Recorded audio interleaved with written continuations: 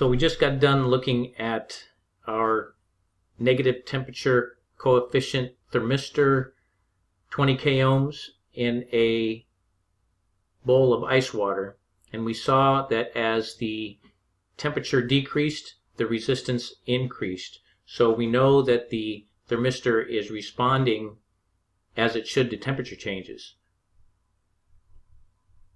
So there's 4 things that you need to know and find out before you can determine whether you actually have a fault in the system or if you have a bad thermistor. And I would say that as far as thermistors go, I have seen them fail, not quite often, but they do fail. So you can't just go by the control board telling you that there's a fault. You need to be able to check these thermistors.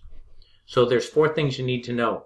Is it a positive temperature coefficient or negative temperature coefficient thermistor? And what k ohm range is it? If you don't know these 2 things, you can't check it.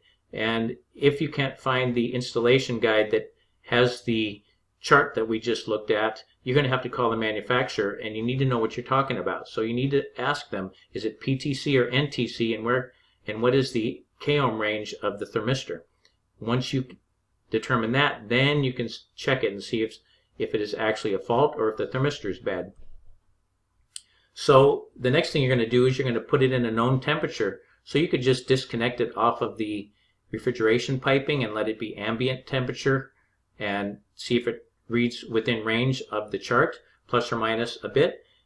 You can clamp on temperature probe onto the pipe that it's on and measure the resistance. And of course, when you do that, you need to have it disconnected completely from the circuit and no power applied as well. So you just need to have a known temperature. Then you're going to measure the resistance and you're going to check the chart.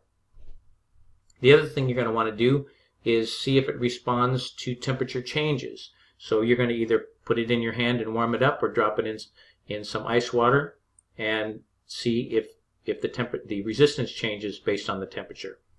And that is what you do with your thermistors when you're checking a high efficiency system and you're getting a fault code. You really need to make sure that these thermistors are checked and measuring accurately.